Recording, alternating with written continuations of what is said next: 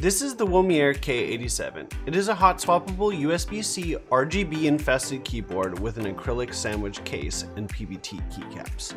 This one comes with Gateron brown switches, and while I modified it, I found a keen attention to detail where visuals are concerned. I bought it for $85 on Amazon and modded it, so you guys would know what it was like with just a little bit of upgrades that cost almost nothing. The switches have a white base and a clear top, and the PCB is white to help reflect the light through the frosted acrylic. First, I added a little bit of foam to the center portion of the case, leaving extra space for the underglow LEDs. It was a little difficult to pull out the switches, but once I did, I was able to pull out the plate-mounted stabs, clip the feet of the stabilizers, Band-Aid mod the PCB, and then lube the stabilizers and the switches with Krytox 205g0. As I reassembled the board, I figured that besides the stubborn switches, this was a fairly straightforward build, and I didn't need to spell out anything like the screw locations or pesky wires. Everything just worked.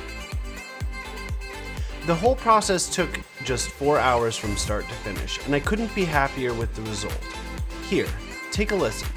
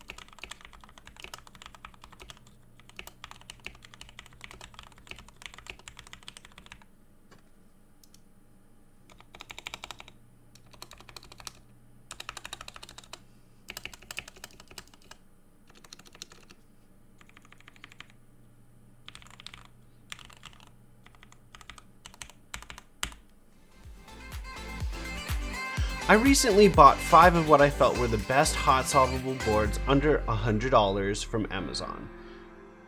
This is the 3rd board that I've modded. Stay tuned for the next in the series, the finale, and be sure to like, comment, and subscribe for more content.